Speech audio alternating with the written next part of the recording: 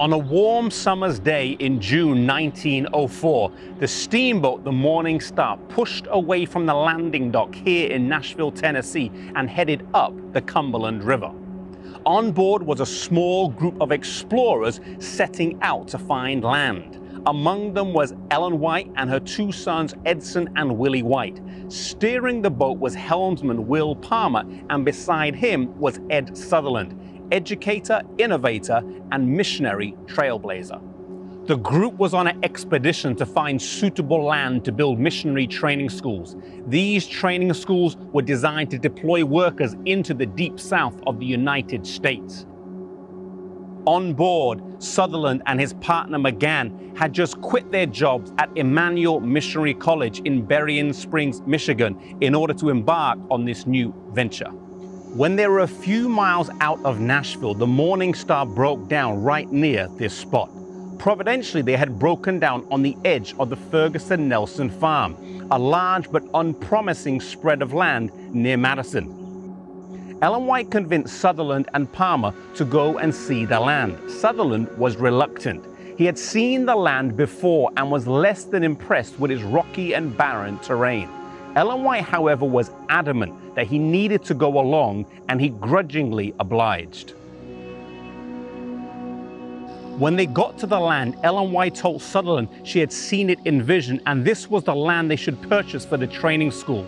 Sutherland's heart sank. He protested that it was far too big and far too expensive to be considered, but Ellen White remained adamant. This was the land.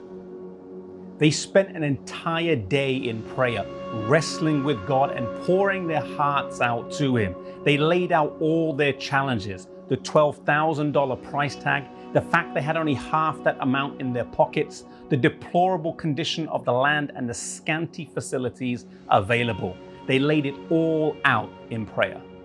They begged God for help, for courage to move forward in faith, in obedience with the divine counsel. As they prayed, they were filled with such peace, assurance, and courage that from that point forward, whenever they faced challenges, they never doubted that God had called them to this place and to this work.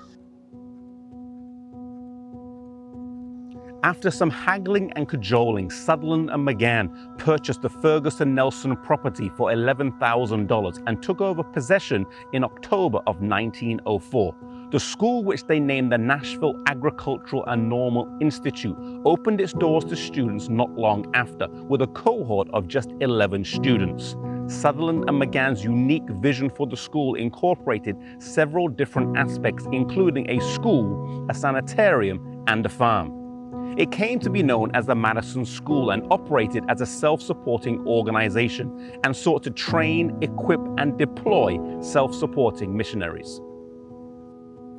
Years later, when Adventist Laymen's Services and Industries, better known as ASI, was formed, it too embraced these same core values: mission, innovation, and self-sacrificing commitment, all driven by an empowered and well-equipped laity.